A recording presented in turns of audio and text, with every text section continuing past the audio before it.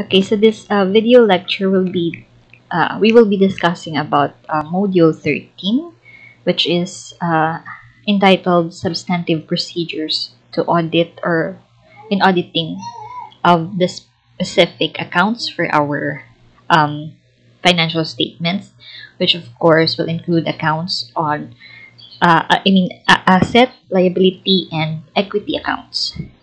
Okay, for the overview. Okay, so of course this module will discuss about auditing the specific accounts using substantive procedures for the auditor to obtain sufficient appropriate audit evidence to support his opinion about the fairness of the financial statements. For the learning outcomes, so at the end of this module, you will be able to understand the substantive procedures when auditing asset, payables, and equity accounts. For the content of this module, so we will be including substantive procedures to audit your asset, payable, and equity accounts. Okay, so to start with, let us discuss about the substantive procedures to audit the asset accounts. So of course, for the first asset account, we will start with cash account. Okay, so we have here the list of typical substantive procedures that is performed by the auditor to audit the cash account and balances. So for the first procedure, here the auditor will be preparing a bank transfer schedule for the last week of the audit year and the first week of the following year. So what is a bank transfer schedule? So this is a document that shows the dates of all the transfers of cash among the client's various accounts, and this is also used to ascertain whether these cash transfer transactions are properly recorded, okay, as both a receipt by one bank and a disbursement by another bank in the same accounting period. So this specific substantive procedure for the cash transactions is focused on the transfer of cash from one bank to another of the different bank accounts of the entity. Okay, so this is of course to make sure that these transactions are properly accounted for and recorded in the books of accounts, to determine or to ascertain also the accuracy and correctness of the cash balance. Okay, meaning one bank who receives the cash transfer will be accounted for, and for the disbursement, okay, also at the same time. Okay, so this is to make sure that there is correct accounting, okay, for these transactions. Also, the cash transactions of the entity where they deposit all their cash collections or receipts, okay, in the bank, and for the disbursements where they use, for example, checks, okay, to pay for their liabilities to their suppliers and other creditors. Okay, so this is also to make sure that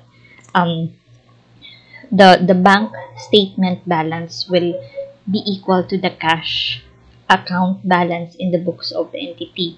Okay, although there is a monthly bank reconciliation, but this is done or prepared by the employee of the entity. So that's why on the part of the auditor, to ascertain and to gather sufficient and appropriate audit evidence about cash accounts, so he has to do this substantive procedure. Okay, so the primary objective of this schedule of cash transfer, okay, is to assist the auditors in detecting kiting. So what is kiting? This is a form of fraud that the effect of this is to overstate our cash balance account. Okay, so this is caused usually by simultaneously including two or more bank accounts. So that's why this will result into the overstatement of cash balance. So this is what we are talking about earlier, where each transaction of receipt and disbursement from one bank to another should be accounted for properly to avoid overstatement. Okay, and of course, in the case of fraud, where the management intends, okay, to overstate their cash using this scheme, okay, so the auditor will be able to detect that as well. Okay, so kiting is possible because a check takes several days to clear the bank on which it is drawn. So this is what we call the float period. A float period means that, for example, uh, the entity draws or issues a check for paying a liability. Okay, and this check is given to the payee, and then the payee will encash this, okay, from the bank. And basically, the effect of this is to decrease the cash balance in the bank account. However, because of this float period, it takes for a check uh, several days, okay, before this can be reflected. This deduction can be reflected from the statement of or the account or the cash account of the entity in the bank. Okay, so probably 2 to 3 days before it can be cleared, and the transaction will be reflected in the cash balance in the bank. Okay, so because of this float, kiting is possible, meaning that for example, today is the last day of the accounting period of the entity, and they issued the check yesterday. However, it would take 3 days before the check can be cleared. So meaning that that disbursement will be reflected as a deduction from their bank account 2 days after the end of their accounting period. Okay, so meaning at the end of their accounting period, their cash is still the same or has the same balance without the deduction of such disbursement. Okay, so because of this, it will have the effect of overstating our cash balance. Okay, so this is what we call float period in the clearing of checks, okay, in the bank. So those are for the first substantive procedure to audit our cash account. So the second substantive procedure that can be performed by the auditor to audit the cash account is to send confirmation letters to financial institutions to verify the existence of the amounts on their account, okay, as deposited, okay, in their accounts. So financial institutions can include banks and other institutions where the entity has the transactions which involves the cash flow, cash in and out, okay, of the cash, okay, from their bank account. So here, most likely, it is in the bank. Okay, this is where usually the entity deposits their cash. So the auditor should first have the consent of the entity, okay, to uh,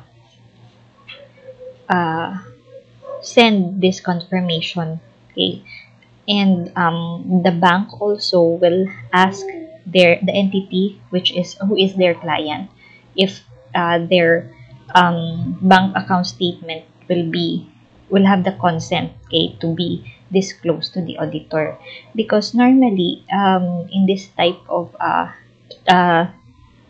procedure, the bank is not allowed to disclose to anyone, okay, about the bank details and the bank deposit of a certain client. So that's why in this case, the auditor should first get their consent. Okay, and of course, if you could still remember in our discussion before, external confirmation is considered to be more reliable because this is the response is from the outside entity, which is not related to the the entity under audit, and the responses will be received directly by the auditor. Okay, so the purpose of this is to confirm if the deposit reflected in the books of accounts of the entity really exists, okay, in that particular financial institution. So the auditors use the standard confirmation form. Okay, so normally they have this format to obtain information from financial institutions. So here, the auditor can ask about two types of balances, the deposits and loans. Okay, so this is just to confirm the existence of these amounts. So the form is designed to substantiate the evidence primarily on the existence. Okay, so as mentioned. And this is not to discover or provide assurance about the accounts not listed on the form. So this is just for the purpose of determining the existence of such account. Okay, so evidence on the completeness is not normally inquired under this substantive procedure. Again, the purpose of the auditor is to determine the existence of such accounts. Okay, so another substantive procedure for auditing cash is the auditor to review the year-end bank reconciliations to verify that cash has been properly stated. Okay, so normally the bank reconciliation is prepared every month, and for the year-end, this is the amount or the balance that will be equal to the bank balance account. Okay, and also to determine if that is in conformance, okay, with the bank or with the balance in the books of the entity. So basically at year end, this is for the ultimate balance for the year. Okay, that's why only those year-end reconciliations are being reviewed by the auditor, and not to include the reconciliation from other months of the year. Okay, so bank reconciliations, these either in 2 or 4 columns. Okay, if you can still remember in your financial accounting.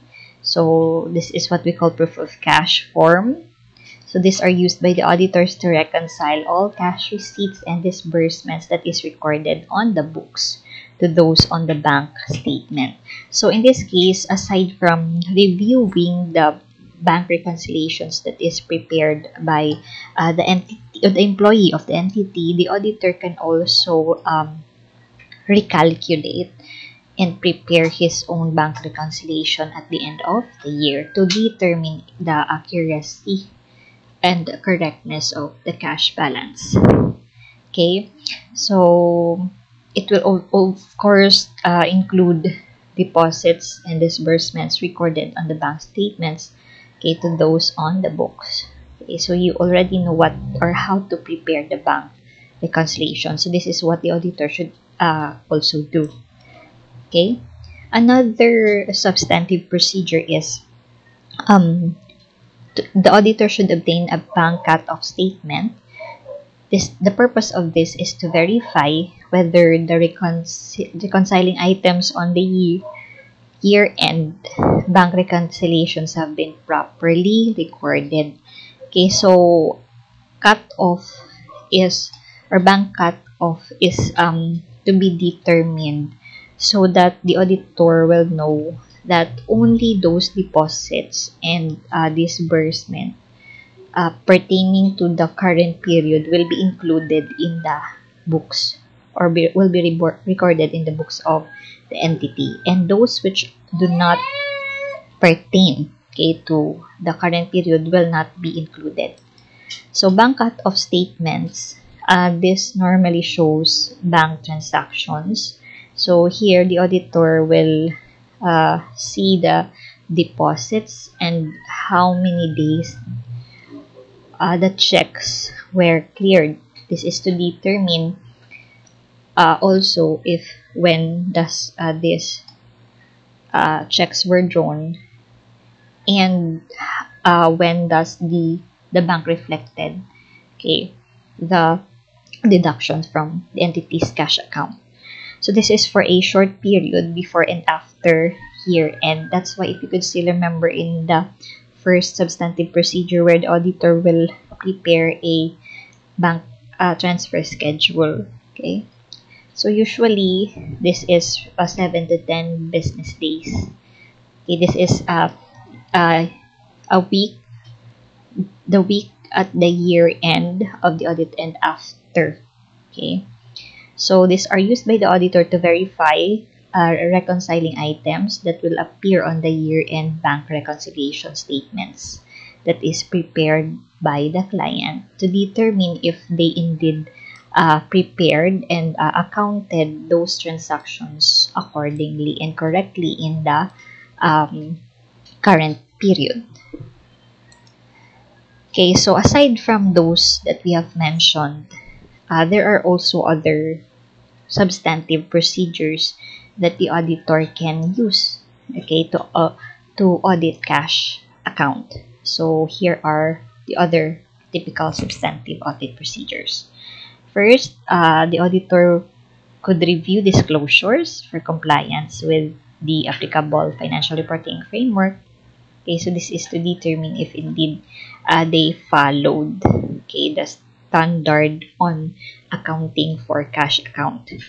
Another is they might, or they could inquire of the management concerning compensating balance requirements and restrictions on cash, because there are entities where they normally have this rule or practice where they should have a particular amount of cash that should be left at the end of the accounting period, probably because of some commitments, like for the loan or credit from the suppliers and financial institutions, okay, which require them to have such cash balance at the end of the accounting period. So they should meet this particular requirement. And if also there are some restrictions on the use of cash, the purpose of this is to determine if they are also following the standard, or if there are any transactions which might lead to fraud, okay, that the management might be concealing, okay, because of these balances at the year end. Okay, another is the auditor could also count cash on hand at year end to verify its existence. Okay, of course, in counting this cash account, the treasurer or the employee who is responsible for or has the custody of cash should be present, okay, during the counting. Okay, another is to review the cutoff cash receipts and disbursements around year end, okay, to verify that the transactions affecting cash are recorded accurately in the proper period. So this is the purpose of having the cutoff, okay, to determine if those transactions pertaining only to the current year are recorded also in the current accounting period. Another is The auditor could also review bank statements to verify that book balances represent amounts to which the client has rights. Okay, of course, aside from this one, the auditor could also complement this by confirming from the bank of the existence of such accounts, as mentioned earlier.